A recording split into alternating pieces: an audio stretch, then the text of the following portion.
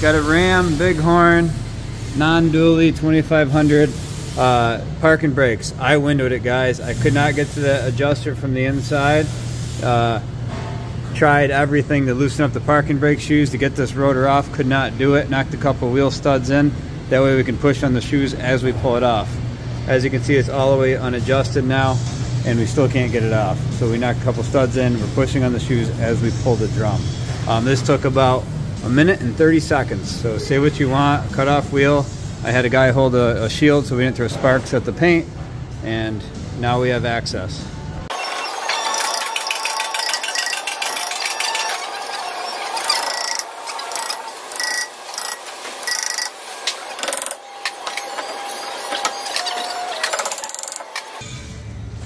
The lip was so big it was stuck on the hub, and the actual hub knocked it off.